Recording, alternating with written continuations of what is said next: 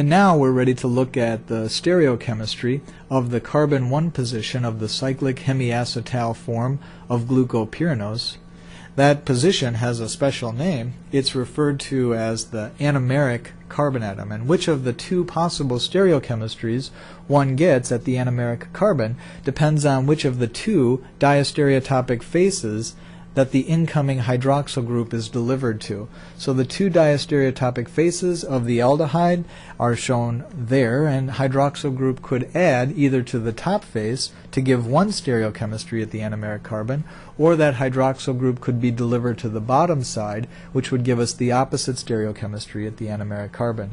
Here you can see that the oxygen atom was added to the top face because we have the wedge, and as that sp2 center transformed into an sp3 tetrahedral carbon, what we did was move those substituents back below the plane of the screen. In other words, as you, the observer, sees those substituents, they're pointing that way, and what we really need for a valid Fisher projection is that those substituents are pointing toward you, the observer. And so what we need to do is to do a rotation about the atom, the carbon 1 to carbon 2 atom, like that, and what that will do is to take those substituents pointing away from you and move them toward you, and it will also move the hydroxyl group from being on the left-hand side to being on the right-hand side, and the same thing for that hydrogen. And so then we can draw a valid Fisher projection, and by the way, this oxygen-carbon bond, which was pointing up, that's not valid Fisher projection drawing, is now going to be heading back, and so we have all of the atoms as they're supposed to be drawn in the vertical line of the Fisher projection. The key thing, though, is not how we got here, but more where that hydroxyl group is positioned. This is the important point. When that hydroxyl group is positioned on the same side as the configuration at the last position, in this case it's a D sugar, so that last position is pointing toward the right. When the hydroxyl group is similarly pointing in that direction, D sugar pointing toward the right, what we have then is the alpha anomer. So for the hydroxyl group on the right with a D sugar, the alpha anomer would be what is represented there. By the way, if we had an L sugar, with an L sugar, that last substituent would be pointing toward the left, and so as that looped around and came back to the carbon atom number 1, then the hydroxyl group would be over there. That still is the alpha anomer, but it's for the L sugar. And so the same side, this is the way to always recognize this, anomeric hydroxyl group on the same side as the D or L defining position, then that's the alpha anomer. And what we see on the bottom is we have a valid Fisher projection since the incoming oxygen was from below. Those substituents upon rehybridization moved into the correct positions for Fisher projection. The hydroxyl group is on the left-hand side. That's opposite of the D defining position. Opposite hydroxyl group at the anomeric carbon means that we're dealing with the beta anomer. The last point I want to make here is how to always recognize the anomeric carbon. The anomeric carbon is the only carbon that has two oxygens bound to it. All of the other carbon atoms have at most one oxygen bound to it. The anomeric carbon is the only carbon that has two oxygens attached to it. And so as a point of reference, in a cyclic hemiacetal sugar, you should always be looking for the carbon atom with two oxygens bound to it. That's the reference point. That's the anomeric carbon. Now let's try to take that Fisher projection and represent it into a three-dimensional form. What I would encourage you to do is to build a model, if you haven't already done so, of glucose. And here's the Fisher projection that we just finished drawing. This is, you can see, the beta anomer, the hydroxyl group at the anomeric carbon, which is positioned to the left-hand side, opposite to the D-defining position. That's the beta anomer.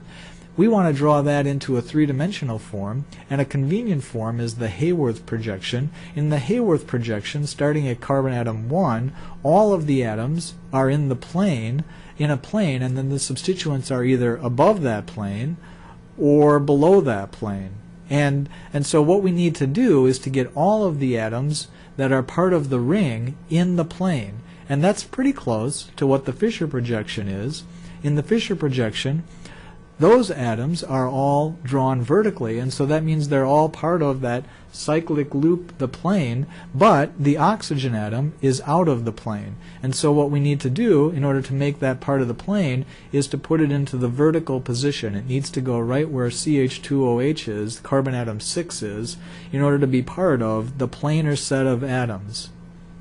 Now, the way to do that is to do this rotation, and when we do the rotation, the substituent that's over on this side will end up going into the position that's currently occupied by carbon 6. Carbon 6 will end up taking the position that's occupied by that hydrogen, and that hydrogen atom will end up occupying the position that's currently occupied by the oxygen. And so now we have a Fisher projection in which all of the 6 atoms that are part of the ring, including the oxygen atom, are in the vertical line, and so we have the planar set of atoms as they're drawn here in this Haworth projection.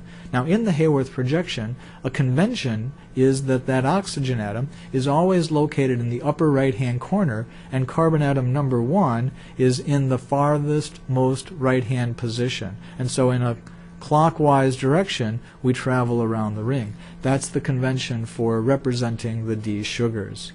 You can see that we can transform that Fisher projection into that Haworth projection immediately. So looking at carbon number 1, everything that's on the left-hand side of the Fisher projection is going to be up above the plane, and everything that's on the right-hand side of that Fisher projection is going to be down.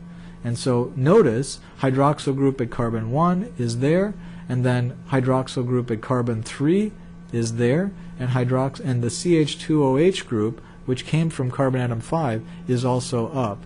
Everything on the opposite side, hydroxyl group at 2, hydroxyl group at 4, are down. So right-hand side down, left-hand side up in that Haworth projection. We can transform that into a ring that we would typically associate with a chair form, and that's that. There's the chair form. You should make your own. This happens to be, by the way, the beta configuration. So there again is the anomeric carbon, the only carbon that has 2 oxygens attached to it. The beta form, that oxygen is up, and we can see that the beta glucose, beta D-glucose, all the substituents are in the equatorial position.